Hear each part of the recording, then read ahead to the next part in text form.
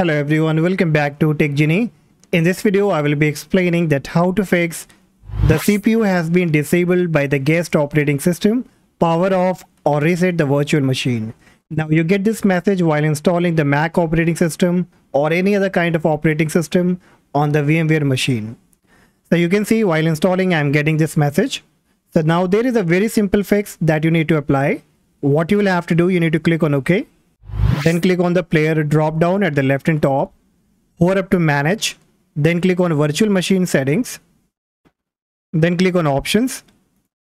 Now here it will show you the location of the file where your directory has been saved.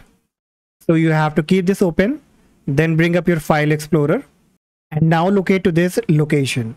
So I will bring up my C drive, then I will go to users, then I will go to my username, then on OneDrive, then in document I have to look for virtual machine. I will double click on it. Now here you will find all the operating system that is connected to your VMware machine. So look for the one where you have the problem. Like I have the problem with the macOS, I will double click on it. And then here you will find a file by the name macOS 10.15.vmx. Now this can be macOS 11.vmx. So you have to look for a file by the name, by the extension .vmx. And the file size will be around 4 KB. So you can also identify by this. Now once you come up here, you just make a right click on it, hover up to open with, choose Notepad. If you don't find Notepad listed here, you can click on choose another app. And now it will come up with the Notepad.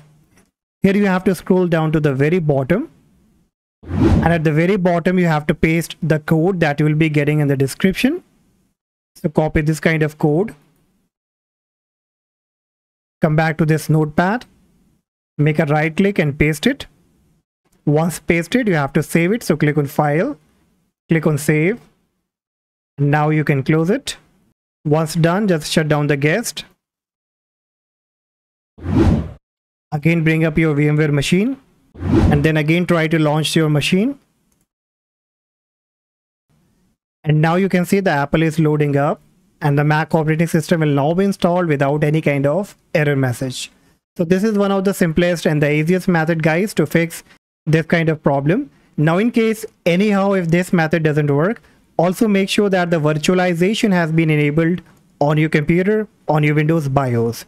I've already created a video, you can check that out, that how to enable the virtualization from the BIOS. Hopefully guys, this will work for you. Please let me know in the comment section. And also if you find this video helpful, do not forget to like and subscribe. And I see you in the next video. Bye-bye.